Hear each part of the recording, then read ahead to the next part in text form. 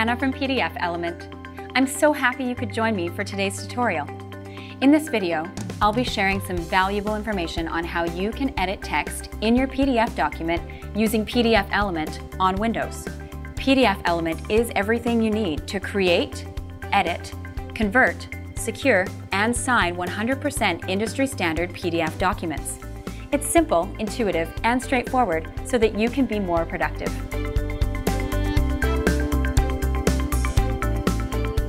In this video, I will be showing you how you can edit text in your PDF files using the powerful editing functionalities in PDFelement on Windows.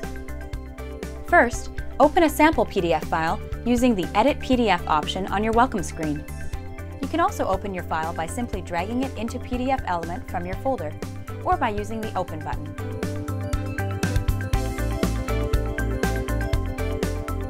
Now, click the Edit Text icon found in the Edit tab. You will see a range of tools in this tab available for editing your PDF document. Use your mouse to select the range of content you wish to modify.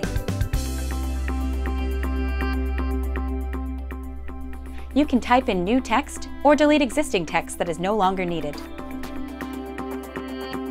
You can modify text in two different modes, single line or paragraph. Choose the mode that best suits your requirements.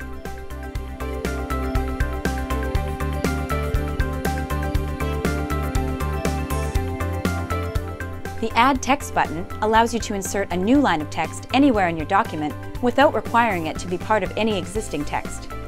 Just click the button, then your document, and start typing.